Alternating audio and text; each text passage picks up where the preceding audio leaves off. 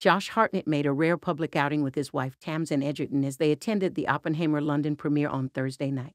The actor, 44, walked hand in hand with the actress, 34, on the red carpet at the Odeon Luxe in Leicester Square. Josh and Tamsin have been together 10 years and allegedly tied the knot back in November 2021 at Marylebone Town Hall. Stepping out to the event, he looked stylish in an oversized gray suit with a pale blue shirt, which was partially unbuttoned. Tamsin, meanwhile, slipped into an incredible blue and pink floral pattern tea dress with puffed sleeve. She styled her blonde hair into a voluminous look and elevated her height with a pair of strappy gold heels. The London premiere of Christopher Nolan's film Oppenheimer was moved forward an hour early on Thursday so the cast had time to walk the black carpet ahead of the writers' strike.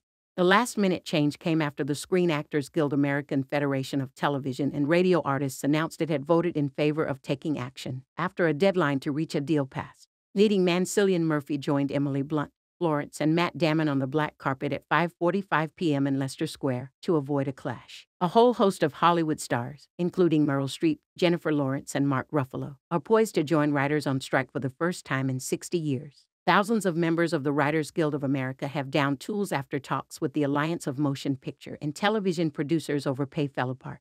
At the center of the row is the rise of streaming, with the Guild claiming that even as budgets have increased, writers' share of that cash has consistently shrunk.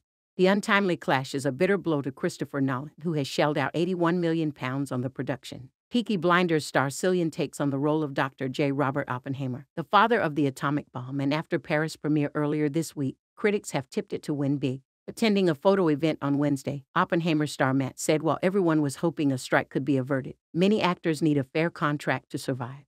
We ought to protect the people who are kind of on the margins, Damon told the AP. And $26,000 a year is what you have to make to get your health insurance. And there are a lot of people whose residual payments are what carry them across that threshold.